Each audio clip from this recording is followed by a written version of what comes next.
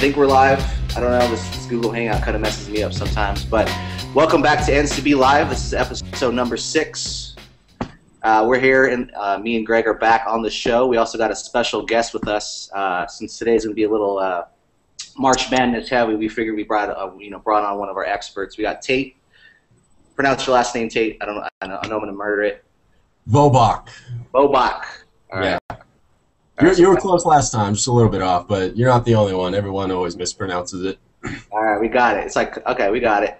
And we also got your guest over there too, don't you, Greg? Yeah, man, she won't make an appearance right now. The dog is saving it for the end right now. All right. So if you guys hear a dog barking, we'll blame it on Greg. Like I mentioned before, today's show is going to be we're going to talk a lot about the NCAA tournament. We didn't forget it was also MLB opening day. It just happens to be we don't really follow baseball very much. So although I don't follow baseball, I haven't really followed them in a couple of years, I still believe that the Yankees suck. So I figured I'd wear this shirt for today. That's our MLB contribution for today's show. Send your hate mail to @NCB247. I'll be ready for it. And speaking of hating and things like that, the reason I have my Silky Johnson of the sports blogs here, I've been called a hater as of late. A lot of my posts that I've been writing on the site, a lot of my Twitter banter has been all of that stuff. So I'll be your chairman of the Player Haters Ball today. That'll be my theme for the show. But I'll let most of the talk go to Greg and Tate today. And we got to get just started right off the bat. Unless you were living under a rock this weekend, Kevin Ware. Ridiculous injury. We got to talk about that. I guess what was your guys' first impression when that happened? You know, I actually didn't see it. I was one of the fortunate people that happened to not be looking at the screen when it happened.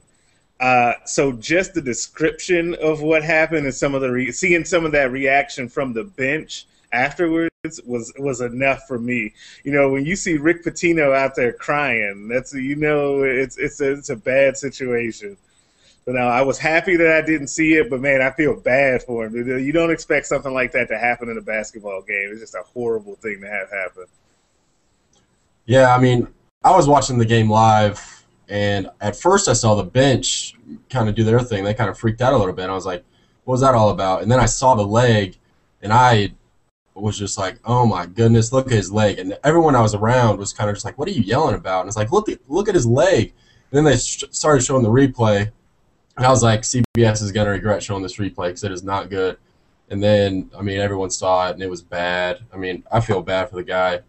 Oh, I know. I didn't even see it either. I still haven't seen it. I refuse to see it. I've kind of reached out to Twitter, you know, what happened and what it's compared to.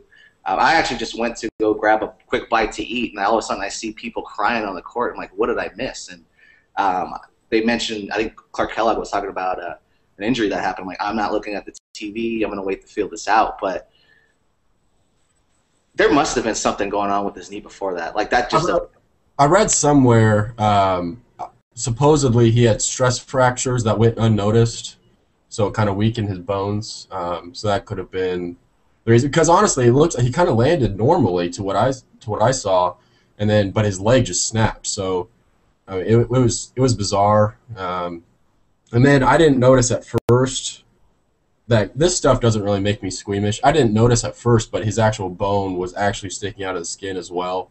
I didn't notice that at first, but then after looking at videos and pictures, I noticed that. So, yeah, it's rough. Pretty calm about it. When they were showing him laying on the floor, like I would have been like, yeah, exactly, my ass off, man. Yeah, man. That's what he. You know, it's funny. I was reading an interview with him today that was saying talking about just that though, about his reaction, and he says it really was just a state of shock. He said it really wasn't like the pain, it was just that he was just in shock. So that's what made kind of that reaction that you were just talking about, Derek, was that he really wasn't comprehending what was going on. He was just in shock. That's right. That is nuts. I don't know. I kept hearing descriptions that it was kind of a combination of Sean Livingston's injury. I don't know if you remember him back when he first came into the NBA, and Ed McCaffrey's leg injury. I actually saw those two, and those grossed me out, so I could only imagine if this was worse than that. Right. I don't know, but To me, it was kind of Ed McCaffrey and Joe Theismann. oh, Oh boy. Yeah, I don't know. I mean, I guess since we're kind of bringing up where what kind of reminds us of what this injury reminds us of, we'll kind of skip back to what I had planned before. But I guess sports injuries that stood out to you guys. I mean, we've already mentioned McCaffrey. We mentioned Theismann. The Theismann one was nuts because, I mean, you see a badass like Lawrence Taylor crying. You know it's got to be pretty vicious. He was probably coked out of his mind, and he was still crying about it. Probably. That's probably what the tears came from.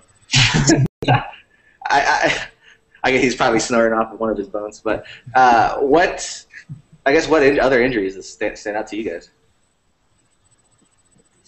if any? Go ahead, Greg.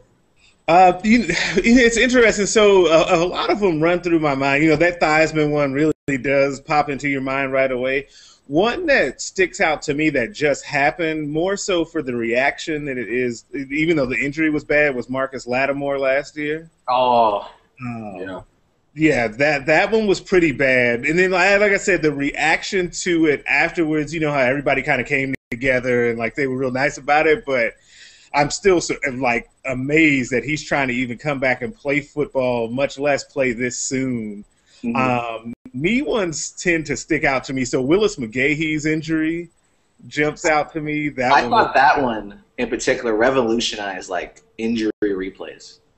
Yeah. Before that, they didn't really show it they showed a 3D angle of it. They showed the inside of somebody got a camera inside of his leg. They showed every possible angle they possibly could for that injury. And after a while, I seen it 50 times. It was not so bad because I just saw it so many times. Yeah, I've seen that so many times now that I actually can watch that one.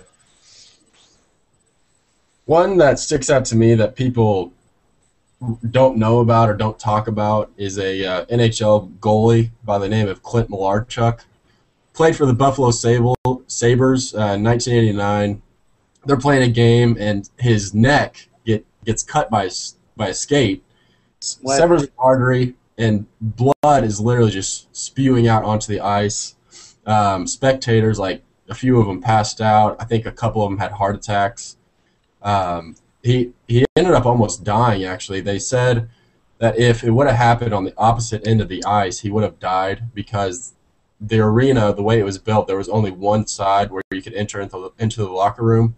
And thankfully, he was on the closer side, so they were able to get him into the locker room really quick. But, yeah, that's the one that sticks out to me, and it's kind of different.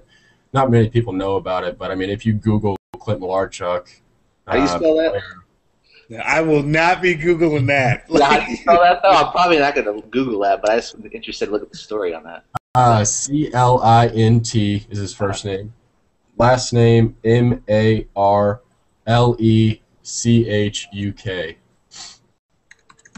Yikes. That sounds nuts. I don't even know how I'm going to follow that, man. Yeah, really. You just went on, Mortal Kombat type of injury. Now I seem like a joke now. I was going to say the Psycho Sid knee injury back in 2000. Jumped off the top rope and his leg went literally 90 degrees to the side. It was just hanging in his boot. But that doesn't sound so gross now, Tate. You just kind of, damn. My bad. Yeah, you kind of warmed it up on that one. Yeah, I don't even know, man. I don't know what picture I'm going to put on the side here once we edit this video. It's going to be something. Don't put Clint Malarchuk's.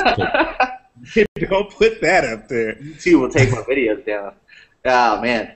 All right, I don't even know if we can really need to talk about any other injuries now since Tate just kind of dropped the mic on us. But we'll kind of go back to Kevin Ware then. Obviously, sports nowadays, you really can't watch sports without, social media and things like that. And then the reaction to the injury was, for the 95% was oh my God, I hope he's okay. I don't want to see this. What's going on? But there's always, those people that want to be funny. And there was already a parody account within minutes. People were making fun of they were making funny GIFs of it or GIFs. I think we still have this. Me and Greg always have this argument if it's GIFs or GIFs. But I guess, what are your guys' thoughts and where do we draw the line on making jokes about this stuff? Is it just kind of a time period after he's fine in a couple years, or is it just it's fair game? It's social media. You should expect the snark. Nah, I think I agree with you that right away about 95% of it really was, people being really respectful. And I think in this situation, this kind of thing, I think you got to kind of take the high road on this one. I don't think that the snark is okay in this situation until an appropriate amount of time has passed. So say once he comes back and plays and he's a little bit successful, he ain't playing. Then we can talk about how his leg fell off. But as of right now, you can't do it. Yeah, I'm on the same page. I just think it's disrespectful. I saw the parody accounts. I've also seen at least 2 or 3 other accounts that are just acting like Kevin Ware that have gained like 35,000 followers in the past 24 hours. People are just looking for attention. I think it's selfish, disrespectful. There's no room for that. I don't see what that attention is going to get you. Right, exactly. It's stupid. One thing about joking is Kevin Ware's actual account, I kind of laughed. I retweeted it. He said, "I should have blocked that shot, though, LOL." And I thought that was kind of funny that he can joke about it a little bit. But, for other people, I don't think that's right. Yeah, I don't know, man. And I'm a guy that always makes fun of everything. I'm calling out coaches' kids and stuff, and I'm not one to get Ronaldo style on everybody. But even I was like, "Oh, come on, man. Let's be cool about this one. Let's not do anything." And right. It's bad when I do that, but yeah. I don't know. I thought it was a little bit too far though with the people trying to make the fake accounts. And I'm with you on the parody account thing. There was a Kevin Ware's leg account. Literally before, it seemed like before they even came back to start play again, it was up. It was just over the line. Think about it. You have to be waiting for something like that to happen. You have to have an email account to sign up that Twitter account. You have to do all of this to be ready for it, instantly. You have no life if you're doing that. I agree. It's ridiculous. I don't know, but it's cool. He's kind of have a good attitude about it. They show pictures of him with the trophy, and he's telling everybody to win it. And I'm thinking he has that good attitude because he's getting help for paying for that injury. Right. I guess we were talking about this before the show, but I guess Louisville is partly paying for it. The NCAA, they're supposed to be behind every athlete, aren't they? That's their big commercials right now. Are they helping out? I wish I had thought about this more before the show because I would have really wanted to do some deep in-depth research on it.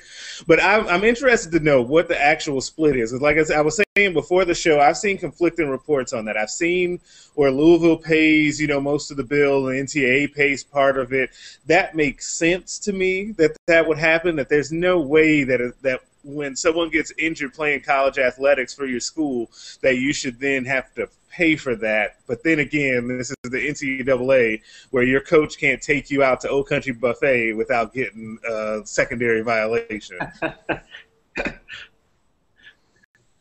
Yeah, which when we were talking about this too, and I know Tate, you have strong opinions about this. Is should athletes get paid? This would be a perfect argument for people. Hey, my career is over now. I lost all my money. You don't let me go pro early anymore in college basketball. You want me to stay, and I blew my life out on the court. Yeah, I'm very, very split on this. I can understand both sides. There's one side that says, you're making me go to school for at least 1 year. If I want to play, they can go overseas, but other than Brendan Jennings, nobody's really done that. Mm-hmm. And if you're going to make me go to school, then I should have at least some compensation. But then I also understand the people that say, which this is kind of the side I'm usually on, they are going to school and they just so happen to play basketball. They are a student athlete. Students do come first. I go to school. I don't get paid. Of course, I don't play basketball and bring in money for my school, but it's a tough situation. It's a good argument, but yeah, I'm kind of down the middle too. I agree with everything you just said there, but at the same time, I think Jay Billis always brings it up. It's you can be a musician and get paid on the side, right? But again, they're not bringing money into the school either. You're getting an education, and I think for me, it's going to be a slippery slope. And if you start paying players, what system is it going to be? Like, Yeah, exactly. It's going to be all the schools that have high money-making football programs that can afford to do this. Because usually a lot of the athletic programs are not even making money. It's just going to be like the top 50 schools, and then they're going to have like a lower level of Division I after that because nobody can afford to do that. Right. I mean, you look at Ohio State, Oklahoma, that burnt orange school that starts with a T that I know you really love. I mean, you know, they make the most money, so they would just have to set a set amount where you can't exceed that, but there'd be so many recruiting issues with that. I think it would be a big mess. But I mean, the SEC already pays for players. It would just be them out in the open now. I don't know. I don't know. Do you have any other thoughts, Greg, on that? It's kind of a fishy. You know, I'm always on the side of getting that money. I'm on the side of letting the players get paid, but the problem is what you guys were just talking about. How in the world do you put this into place, and who legislates this? So if we don't trust the NCAA to legislate what's going on now, do we really think that they're going to effectively institute some sort of player payment system? Like, and how do you do that across the sports? So for just something that we know well, Derek, at Nebraska, football obviously is king at Nebraska, right? But how do you then give money for, say, the people that are like swimming and diving or like gymnastics? Like, how does that break down? They don't make as much money, so do they only get, you know, a percentage of revenue? Like, I don't know how you would do that, but I just think that. But at the same time, I can see the argument for, well, they're getting an education, they're getting other quote-unquote perks, which they do get.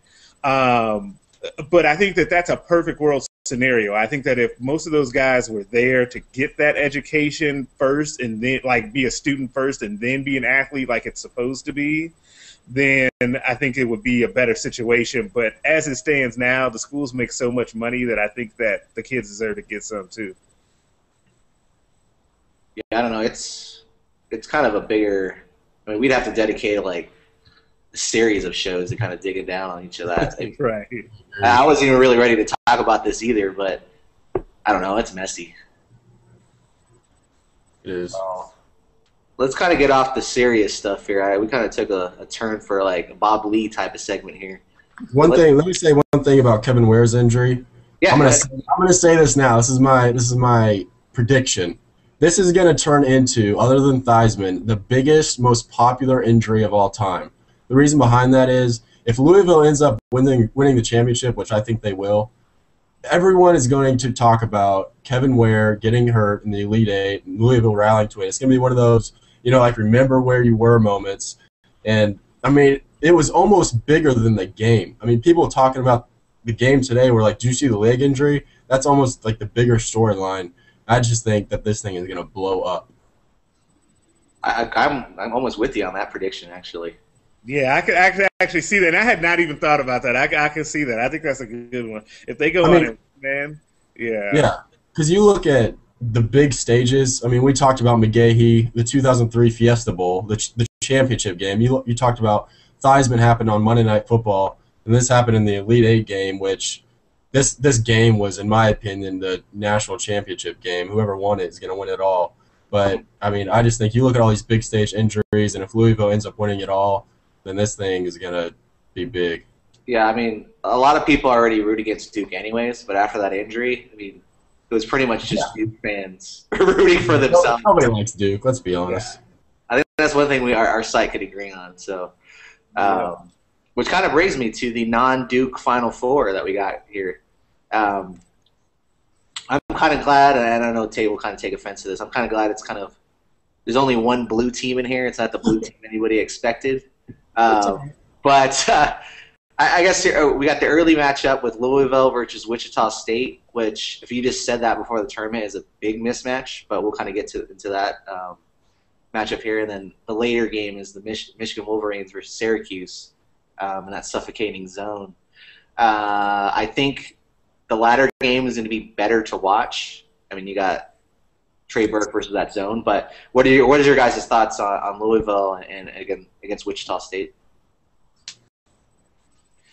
I think it's interesting that, I mean, we'll have kind of that classic powerhouse team versus the upstart, which, you know, traditionally when we get to this point in the tournament, that Cinderella, that slipper falls off. So people will expect Wichita State to kind of just fall apart.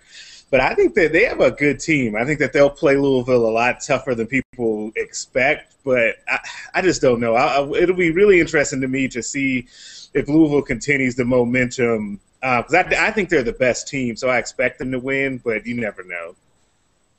Yeah, I'm on the opposite end. I think, don't get me wrong, I'm really happy for Wichita State. I mean, as a Kansan, I can say that. I'm not really rooting for them, to be honest. But, I mean, you look at Louisville, they got Russ Smith. He's been going off, averaging 26 points per game in the tournament. Their defense is unbelievable. I just think that Wichita State's going to kind of put their tail between their legs, so to speak, and I think that Louisville's defense is going to dominate. They're going to have, 20 to 30 points off turnovers, and just kind of it's going to turn into a layup fest for Louisville. But, I mean, we'll see. You never know in the tournament. Who would have said that Wichita State would make it this far? But that's just my prediction. I don't think that Wichita State really has a chance in this one. Well, I think their chance was going to be being that underdog, but now I think it's crazy to say that the number one overall seed in the tournament is kind of like the underdog after that injury now. Like, they kind of stole that mojo from them. And it seems, I don't know, call me crazy, but I think, hasn't Tate and Siva been there for like 15 years? Or am I getting him mixed up with Francisco Garcia? Because I don't know, he seems like he's been there forever.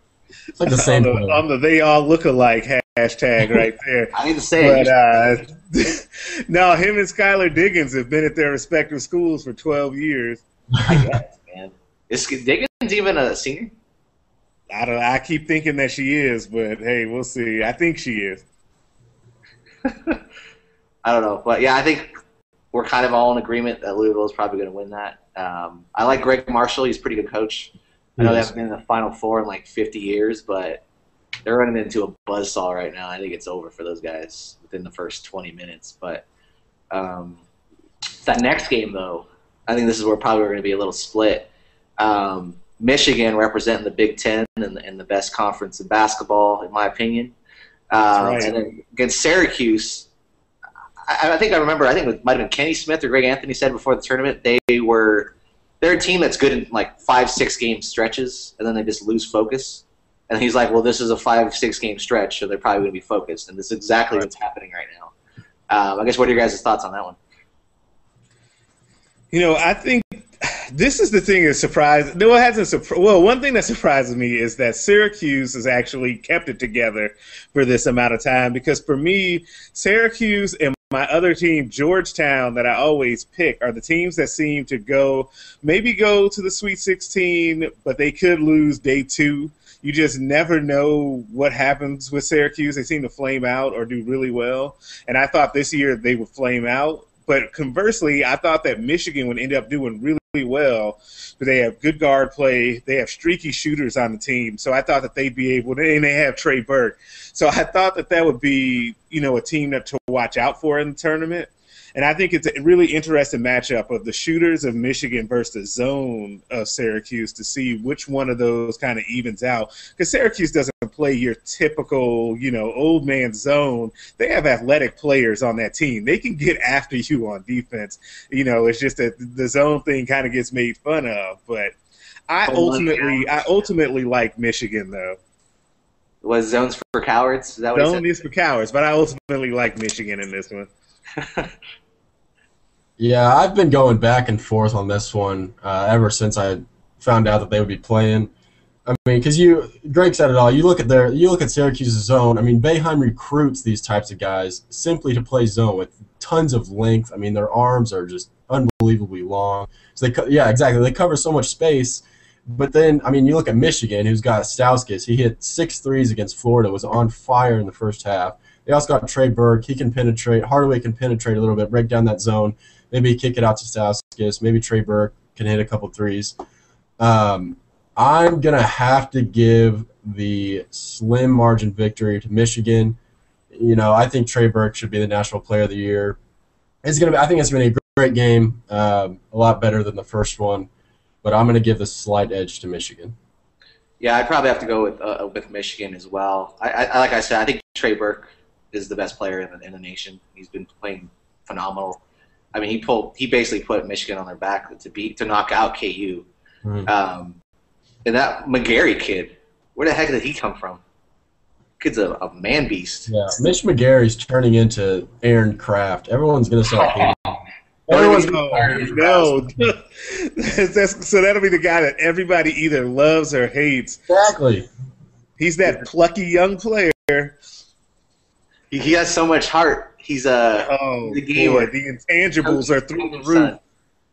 Oh man, it's funny you mentioned Aaron Kraft. I went off on him for like a week, and it's weird to think about because I'm all about Marshall Henderson. Even though he gets in trouble all the time, he's a ball hog, he's a volume shooter, which I hate. Talks so much crap, and I was all on his board. Then you got Aaron Kraft, who does everything he's supposed to do. You know, he passes the ball and selfish, plays hard, and I hate the guy.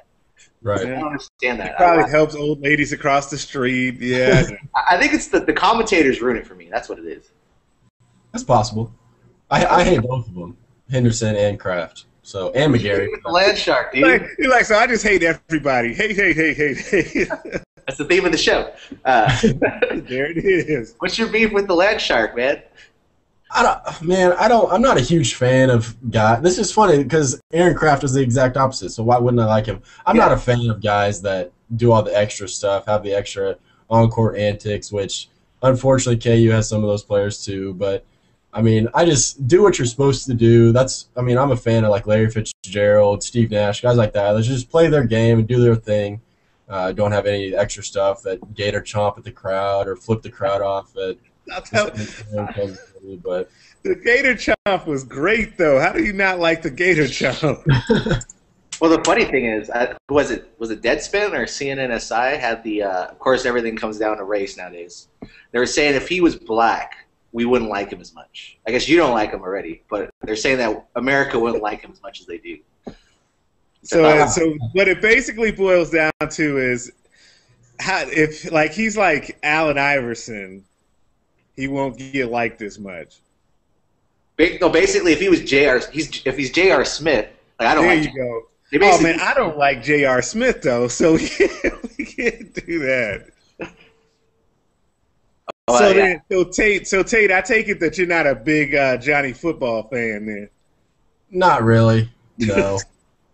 I mean, when the Heisman was going on, it was like Johnny Football, who I don't like. I wanted Monte Teo to win, but that was before the whole hoax thing. And then you got Colin Klein, who is literally he's a K-State guy, but he's literally like the poster child of college football, just the nicest guy in the world.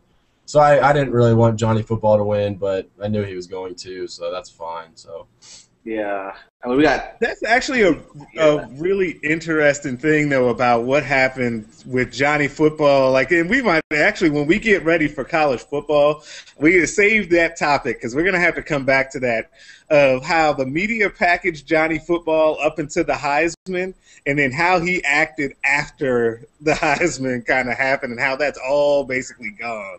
Yeah, him deleting his Twitter account is stupid. He's just looking for more attention. He's saying, I want to be more private in my personal life. I'm like, no, you don't. You just want to be on SportsCenter saying that you deleted your Twitter account.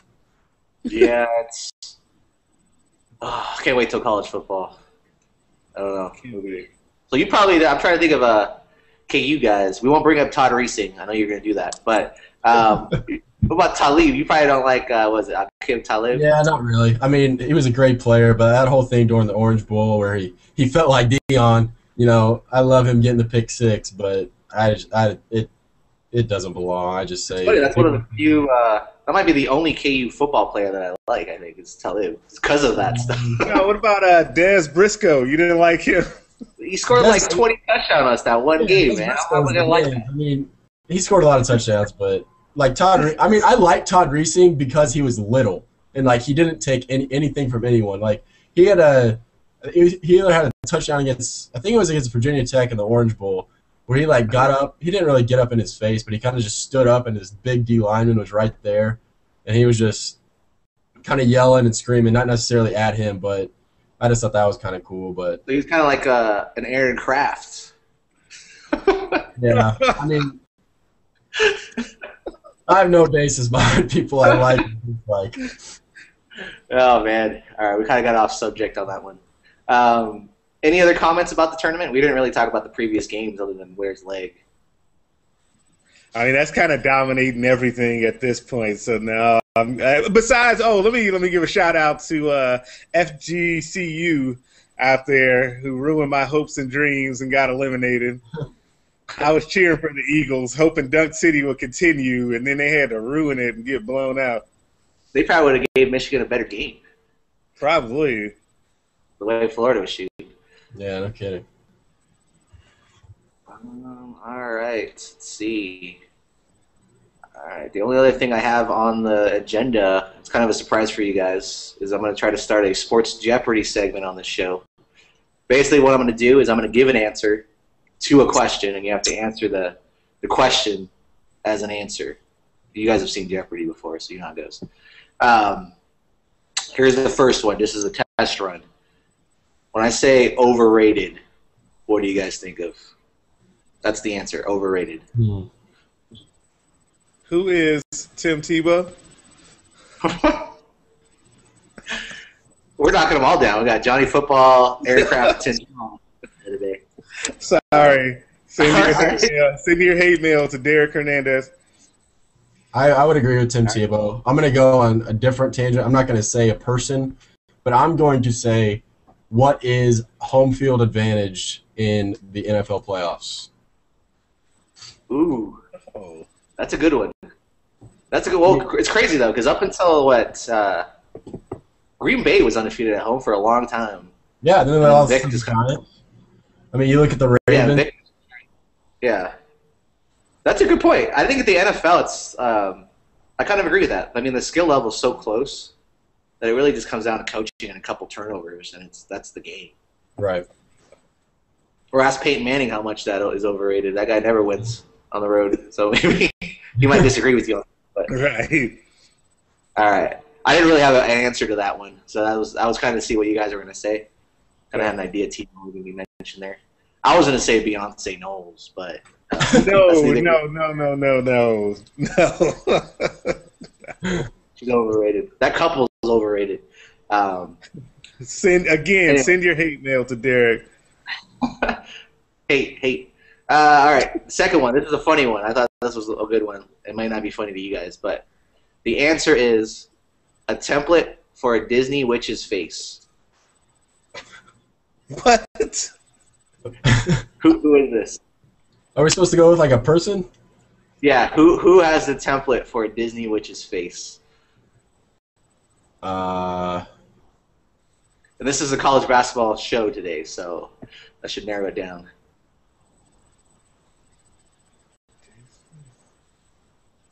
I mean, we have to mention somebody in the college basketball world.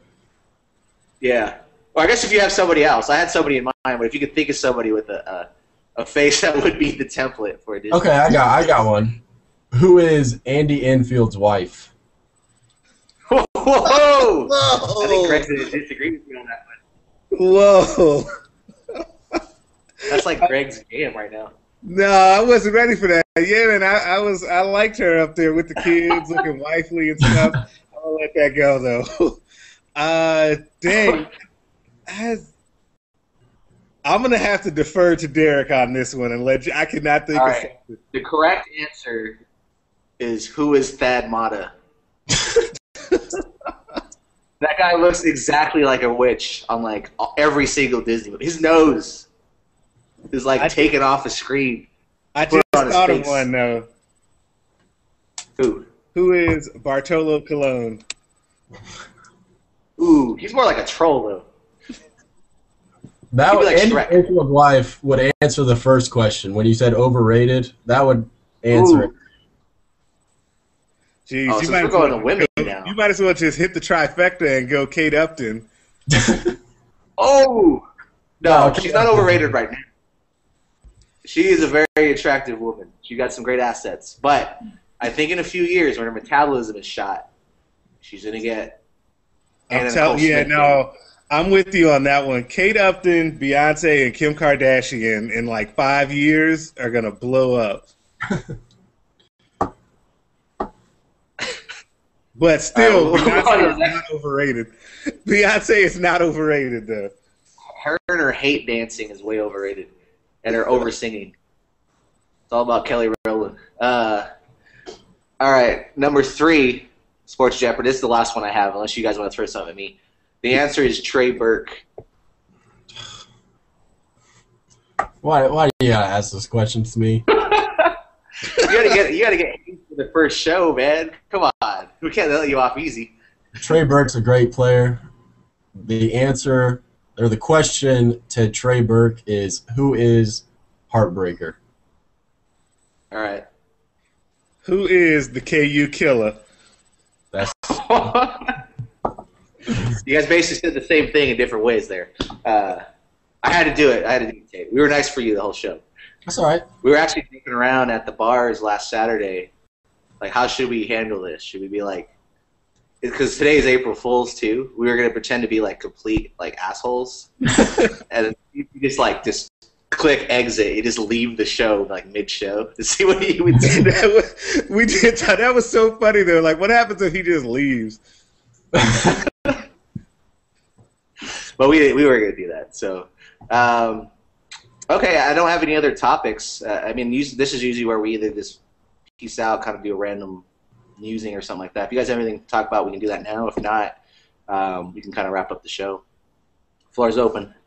I got something. What do you guys think of, if you guys have seen it, the Louisville-Baylor women's game with Brittany Griner getting what seemed, to me, in my opinion, she got harassed, and I don't know how they didn't call fouls, but that reminded me of those. I think this is the second show in a row I mentioned this. Those old Heat Knicks, like midnight or early night. That's a good comparison. Mugging. And Baylor's coach was like, she about stripped in the middle of the court. She was so upset that game. Yeah. I mean, that was the only way they're going to win that game, if they were going to let them get away with that. I mean, if you're not as talented, you just beat up the other team. They kind of used the Jordan rules on Brittany Griner, but I don't know. I don't agree with that officiating. I mean, I'm a fan of aggressive play, but that seemed kind of over the top. Yeah, it's crazy to me because it's crazy to see Brittany Griner go out like that.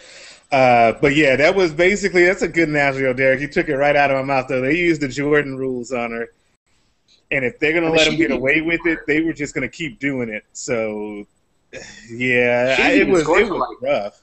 5 minutes left in the first half or second half. Yeah, that was crazy. I can't believe, and that was. And if somebody said this, I can't take credit for it, but that was the biggest upset in either tournament. Like, that was a huge, huge upset. You think? Yeah. You think more than that Georgetown getting beat? Yeah, because that's what Georgetown does, man. I got to stop picking them in my bracket, but that's a whole nother thing. No, Allen Iverson is walking through that door, man. And neither is Patrick Ewing. You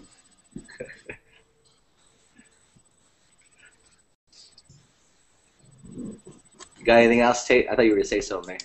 No, I was just going to say I would agree with it being the biggest upset. I mean, if I would have done a women's bracket, which no disrespect to the women, but I'm just not interested in those for as much.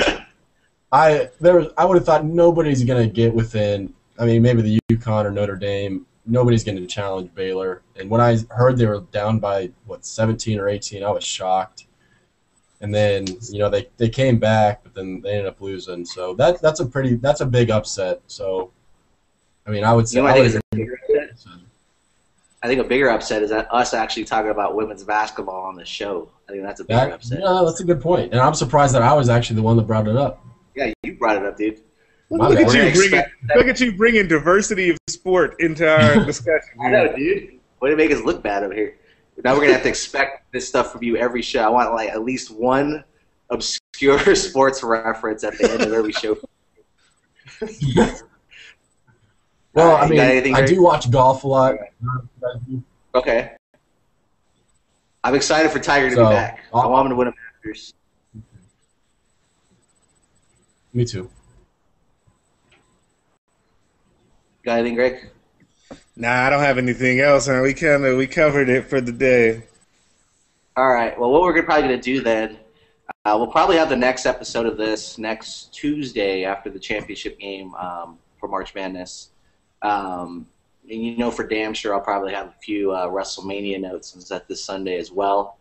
It'll probably be just me talking about that. I don't expect you guys to do anything for that.